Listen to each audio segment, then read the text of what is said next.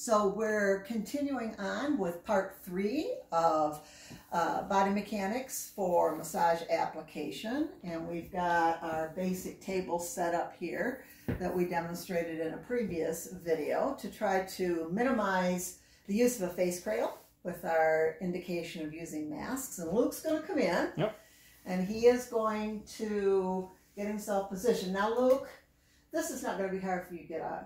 But what if you were a little old lady? Exactly. An easy thing to go and buy, and I used it in practice for years, is just one of those athletic steps.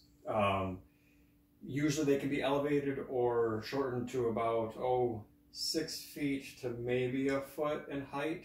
They'll have a rubber mat that's attached so that there's a grip for people. You want one that's a good at least 2 feet long by a foot wide. What that's going to allow for is obviously the client to be able to step up and get onto the table. Right. But it's also, when we're able to actually show this, it can be a tool for the massage therapist as well. That's right. So it stores well underneath. So I strongly advise garage sales, Amazon, whatever. Go find yourself one of those athletic steps. And that's the ones that you use for stepper exercise. Yes, yeah, Got exactly. it. So by yay. Yep. All right. So now we're just going to use Luke as a body double here. So And from the prior video from part 2, we have actually raised this table to an optimal height for her. Now she's 5'7". I'm about 6 foot. And you can see this table is almost to its maximal height already. So I'm going to reinforce that. It's surprising to people how much they can bring the table up and how much easier it's going to make you, even though you're not astronomically tall or anything. No, but this isn't a bad height for you either. No, but as we indicated, for a male, it's all right. I carry my center of gravity higher. This doesn't necessarily mean that for various body types that won't always be the case. But males, since we have a little bit more weight distribution in muscle mass in the shoulders, can get away with this. Now, but even at this height, I have to actually sacrifice a little bit more of a wider stance. And you spread your legs much further apart and bend over. So not optimal, but sometimes for a taller male, they may have to learn to adapt to the maximal height of the table. Well, and obviously, the adjustable hydraulic type tables would be the best. And but that's not always the case, and sometimes you have to find a happy medium. But a higher table, like was previously mentioned, doesn't mean you don't use your hands. You still can use your hands. You just pick and choose when you do. And if you can, and one of the ongoing themes of all these videos is going to be, if we are working, if I can use my forearm, I do. It saves my hands. I save my hands for other areas. Soft nuances or being able to get into target zones. But if I can use my forearm, that's my first go-to. So that's the key focus. All right, let's get you on here. There we go. So let's review our bolstering here. This is positioned so that we have more of a flat or neutral back. This takes the pressure off of the low back just a little bit as well. If the person is tall enough and their feet comfortably hang over the edge of the table, this bolster isn't necessarily needed. That or they can go off the side of the table like that. All right, and then up you come. This bolster right here, this could be a pillow as well, is lifting the chest. So there's an area here. And the client can then adjust it to wherever they need. And if a woman is a little bit larger breasted, that gives a little space in there as well. Now, a lot of the tables I think are a little too wide, and it makes us reach for our client. So it's okay to ask your client, can you scooch closer to the edge of the table here for me? You know, that's perfectly fine to do and engage the client. So I'm going to show you a couple of setups here now using just that basic formula of setup and where we make our contact with the client and the idea of the excursion. So again, I'm also going to introduce the ideas of hills and valleys here. And you want to lean up a hill, and you want to avoid massaging in a valley as much as possible. So as I identify, I've got slopes here, and I have slopes here, and I have slopes here. So I'm going to reposition my body as I go through this. To reinforce that, might be clear to indicate that it's pushing uphill, since that gives you something to push against. That's right. You want to be uphill, you don't want to be going downhill. Downhill you slip and lose control, but uphill the object is pushing back against you. And, very good clarification, and you can go ahead and slip or glide down a hill as long as you're not reaching, but you don't want to apply any pressure at that point. Mm-hmm. Okay, so I'm going to get my toes, belly button, and nose lined up. I'm going to identify where I want to land, which is right here on the side of the back.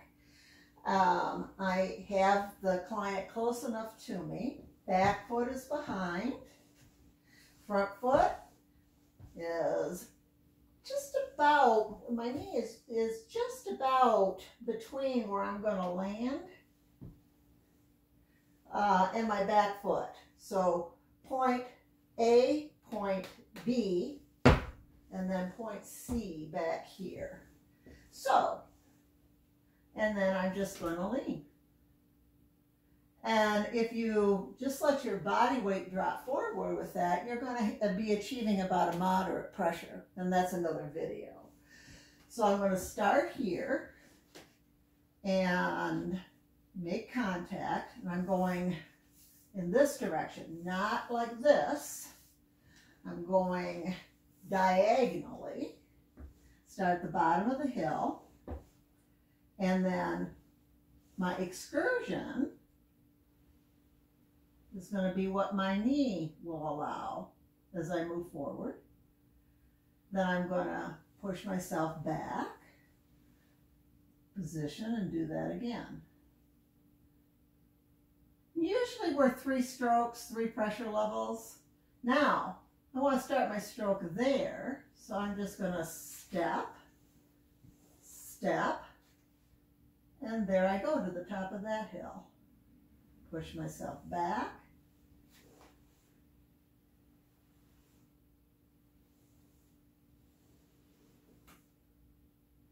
If I want to go this way, up this hill, I'm going to turn around.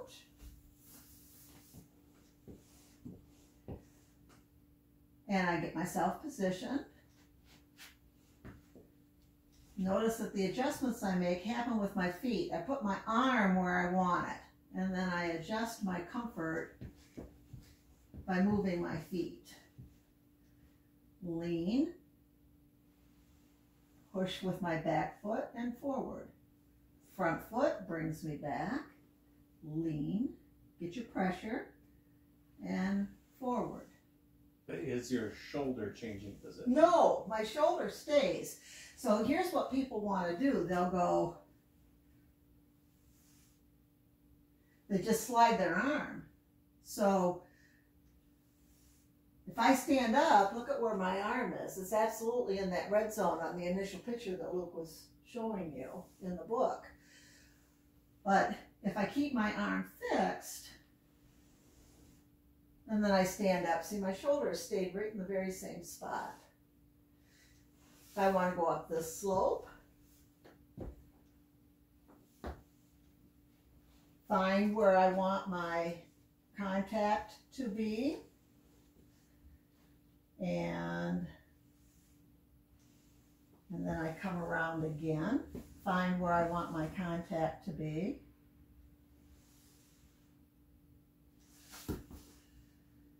And, you know, I know that when you look at massage videos and you see things on TV, you see long sweeping strokes like this, and I don't do those. And the reason why I don't do those is because it's hard on me. And if I don't take care of me, then I'm not going to be able to take care of clients. Now here's an arm. There it is. And it's lower. So this is going to be more conducive for me to use my palm of my hand. Same idea, but the palm of my hand. So you need to make good decisions. Because if I use my forearm, you see I'm all bent over here again. And I want to avoid that bend. I certainly don't want to, curl over like this. So it makes more sense now for me to apply the method using my hand.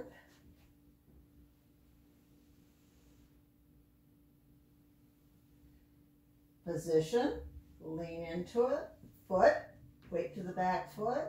Use that to push you forward. If you feel like you're starting to bend over or your arm slides too much, it's time to either push yourself back to your original position or to take a step. What do you think, Luke? Perfect. And there's a little bit more nuance with sideline position, but that'll be in another clip. Exactly. I'm going to reinforce one additional idea. I'm probably looking a little... But if you watch where she was applying pressure, this idea of the hill, okay? If she's picking where to work, she's going to pick and looking for a place that's uphill, which allows, it's going to push back against her.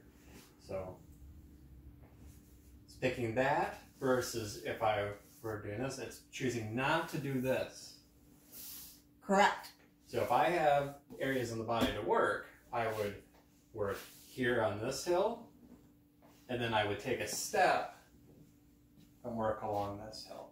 Taking these steps to get ourselves in a better position to make contact with the body. Look for these hills and pay attention to how far you've gone, and then move your whole body. Take that step. And you've done this before too, Luke, where this is the world we live in.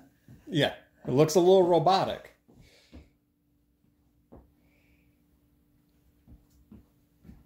Yep.